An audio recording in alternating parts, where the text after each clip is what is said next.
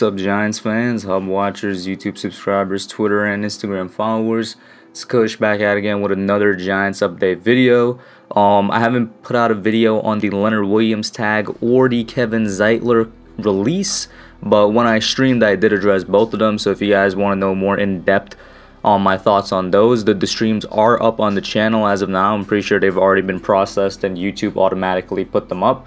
But to give my quick thoughts on it for the Leonard Williams tag, speaking from a completely objective franchise standpoint, there's really no wrong way that the Giants could go when it comes to handling the Leonard Williams tag. If they keep him on the tag, let's say a long-term deal isn't worked out and he plays on that $19 million one-year deal, that's a good move for us in my opinion, because you have him under $20 million and you have him for one more year.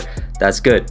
If they rescind the tag, and I think if they rescind the tag, I'm not sure if that allows them to hit free agency, or the only way they could rescind the tag is if they have an extension. But if they rescind it, let's say, and they allow him to hit free agency, that's good for us because we get a third-round comp pick in return anyway. So from the whole Leonard Williams experiment, that means we got out of it an 11.5 sack season because we traded a third-round pick to get him in the first place. We're going to get that back. If, say, we trade him, you know, it's a tag and trade scenario. Once again, it's a win because we still got an 11.5 sack season out of him, and I'm going to assume we get more than a third-round pick for a trade, because in that case, just let him walk. We'll probably get like a second, maybe even a first from a really desperate team for Leonard Williams. And then of course, if we extend him, it would be good in the sense that I'm pretty sure if the Giants come to terms with an extension, it's going to be a lower cap hit this year rather than, because if they come to terms with an extension, he's going to get like $20 million a year, which is crazy, which I don't want to happen, because as good as he is, he's not $20 million a year good. That's like the elite talent of the NFL. But what it does mean is that they're probably going to lower his cap hit on the first year to something around $15 million instead of the 20, and that saves us $5 million this year. So in that sense, it's good. Short term, long term, I don't know, not so much. We're going to have to see where the cap is next year and years after that. And then with Kevin Zeitler, my opinion on that has always been very constant, very much the same thing for the past couple of months. He's one of our best offensive linemen. You let go of him, you create a new hole on that offensive line, but you do free up a good amount of money in cap space. So that's what it is. It's a give and take situation. We lost one of our best offensive linemen, and now the offensive line got worse, in my opinion. It is just a fact. We're going to have to see how they replace him. But you freed up so much money to use on a possible replacement, right? And speaking of offensive line, the whole point of this video, those are just my quick thoughts on those. Once again, if you want a deeper one, go to the streams. The Kansas City Chiefs, you know what I'm saying? 2019 Super Bowl champions, Kansas City Chiefs, they just released both of their starting tackles in Eric Fischer and Mitchell Schwartz. And Eric Fischer, the former #1 overall draft pick, two really good starting tackles at the NFL level were just released, and they're hitting the open market. And it's just kind of a head-scratching move for anybody that's observing it, because if there's one thing everybody knew when watching the Super Bowl against Tom Brady and the Buccaneers, is that the Buccaneers won because this Kansas City offensive line, which was injured, was getting dominated. So now they're releasing their starting guys that were injured during that game, and you're thinking to yourself, what are they doing for their quarterback? They're going to kill this guy. He has no protection. However, what you got to keep in mind is that their quarterback is... Listen, Patrick Mahomes is great, all right, but like the contract he has is way too big. This guy's getting paid $500 million. That's way too much.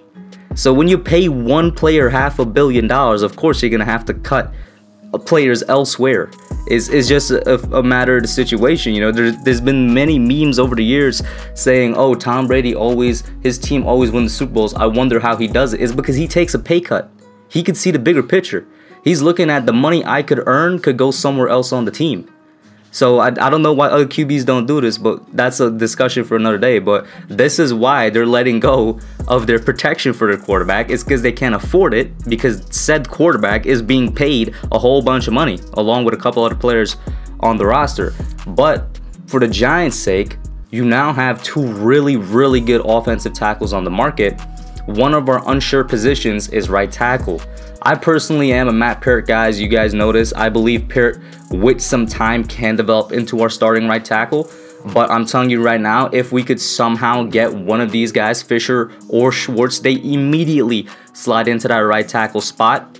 And that solves a hole right there for us. And really all we have to focus on is the right guard, which, call me crazy, I mean, why not slide Matt Peart into the right guard position and then have the largest right guard in the entire NFL?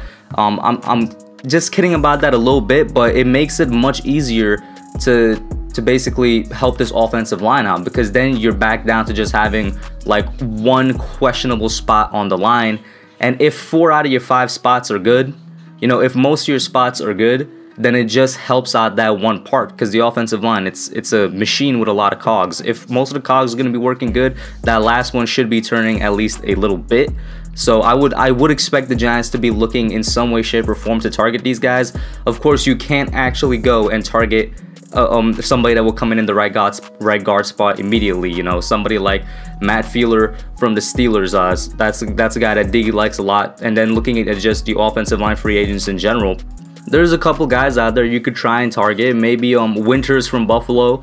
Maybe he's somebody you think about bringing in. Maybe you even look towards a center and try to shift them out, like Mike Pouncey, who's currently with the Chargers. There are options to be made, which is the point that I'm trying to make. But now you got probably the 2 best options, specifically at the tackle spot out there now, in Fischer and Schwartz. And I'm just going to say, guys, I don't care which one of them we get. If we get one of these guys right here, I am so much more confident in the performance of the line than I would be with any other of these free agents. These are proven talents in the NFL level. Are they older? 100% they're older. I'm pretty sure that was a factor in cutting them as well. And yes, I realize injuries are a factor considering the last season they had.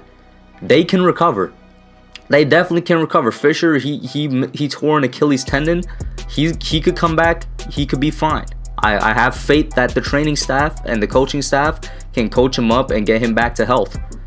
And then for Schwartz, he had a back injury and he recently had surgery for it, so you're hoping that he's going to recover well as well. The only thing to keep an eye out on here is I saw on Twitter there's a rumor going around that basically Schwartz may retire actually, and in that case it's really just going to be one guy on the free agent market, and that would be Fischer.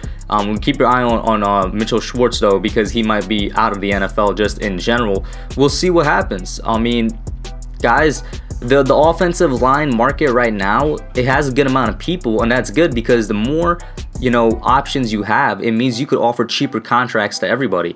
It's kind of like a supply and demand type situation almost, but the more offensive linemen, especially at this level, how good they are, starting quality there are on the market, the cheaper it is gonna be to get one of these guys. And of course, Nate Solder, he's gone. I didn't even mention it throughout the entire video, but he's definitely gone when you got guys like these out on the market. So put your thoughts down below. Let me know what you all think. Quick short video. Like, share, subscribe. I'm out. Thanks for watching. Don't forget to like, comment, subscribe, and share. I'll catch y'all in the next one.